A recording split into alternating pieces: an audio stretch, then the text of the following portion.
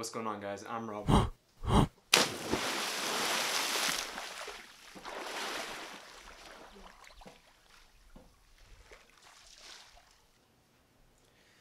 Alright, so as I was saying, I got a new tutorial for you guys, and as you saw from the intro, outside and inside, it's how to teleport.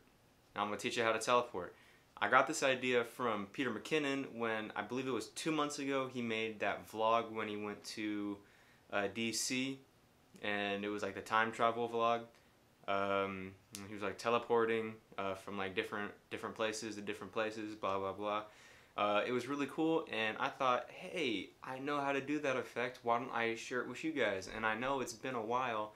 I was kind of expecting him to do a tutorial because it was really, everyone was asking for it, but he never made a tutorial, so I thought I would, like 2 months late.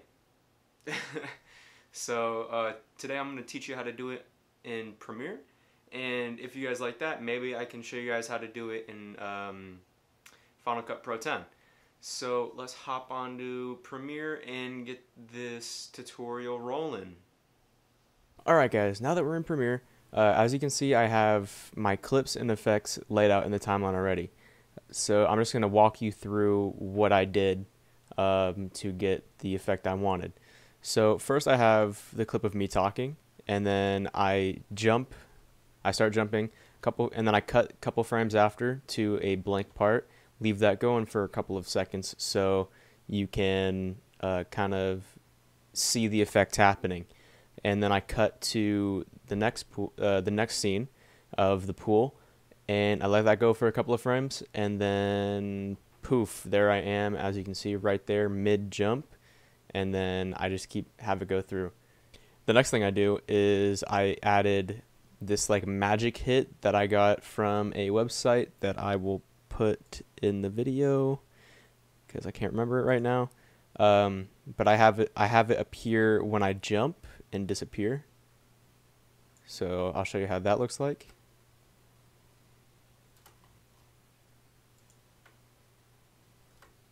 Alright, and then I did the same exact thing on this layer. I added up here, I just moved it and made it smaller. So when you have both of them, all of a sudden you have, boom, just like that. Nothing really too advanced to it. I'd categorize this as a beginner tutorial. And you can take this further by adding sound effects and whatever else you want to add. So yeah, that's pretty much the tutorial. It's really quick. It's not that hard to do yourself.